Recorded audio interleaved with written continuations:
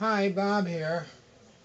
May 4th, 2013. I'm on to show and demonstrate this type of fourth generation thruster. At least that's what I'm calling them. You can see there's still a charge in the system. I've always been running it. We have the fairing. This cylinder housing here area is the pulse generator housing, which only covers less than a third, about a third of the area. This is really just hollow. Another fairing flange here. This is a primary coil side of the pulse generator emitter. This is a cylinder shape, and on this side and in here we have the two barrel emitters and the large cone ground. Let's see if this thing will start on itself. Well, humidity is very low, and I'm having trouble getting it going. Been playing with it all day, and no problem at all. Now all of a sudden it's acting up. There it goes. The power is on.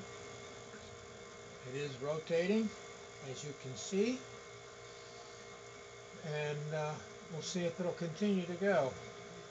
I had to make a lot of changes to this new rotating system. I like it, but not still tinkering with it, or trying to tune it in, if you want to call it that. I changed the axle hub length, much higher now, and I'm keeping the weight down low. And I had a lot of trouble with the commutator. I was getting a lot of ionization off of the commutator, which was actually stalling all the power was being emitted in the commutator. I finally got that under control, because you would hear it. You could hear a very distinct buzzing sound. It's very quiet now, and as you can see, it did pick up on its own, started on it by itself, and it's I have had it up to 20 RPM, but all day long I've been playing with this thing, and I can't get it over 15, which is okay. About 2 foot of velocity of 24 inches a second. That's the best it's getting. And for the last week, we've had very low humidity, and I like to try it. When I run these, I love to run them between 45 and 60% humidity, but I cannot. It's just not there. It's not even. The highest it was today, the humidity was 42. So, and it was doing okay. It's doing okay now, as a matter of fact. Moving along at about 4 RPM, I would think.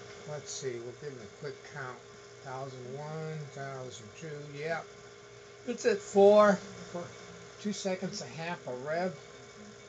And that's where it's going to stay. I don't think it'll pick up. I know the longer I run them, they will, many times they'll start increasing the speed, but I don't think that is going to happen. It hasn't happened all day, and I've run them as long as 15 minutes, and that's about where we're going to stay with this. This is the heaviest unit. I put it on a diet, I cut things, I changed things.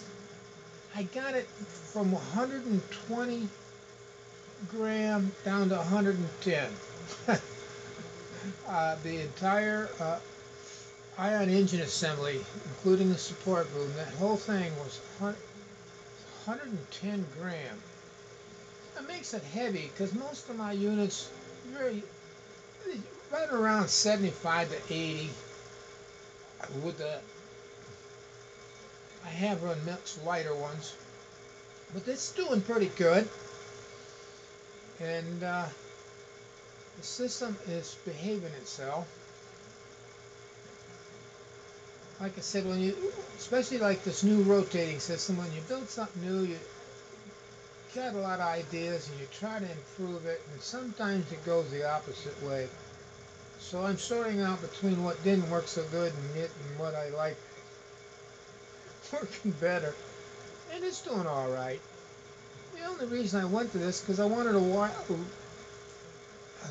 larger diameter commutator so I could use less insulation, so less spark over hazard to the ground, which is the center axle and hub are the part of the grounding system, and it's earth grounded. Anyways, that's the name of that game, and it's doing pretty good now. Starting to settle down.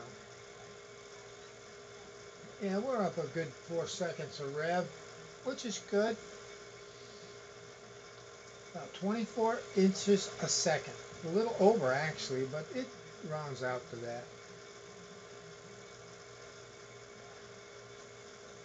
And like I said, I have had it up to 20, but the humidity was in the 50s. I only had one day of that, and that was it. Well, all right, I wanted to show you that on that style. So we will talk to you later. Bye.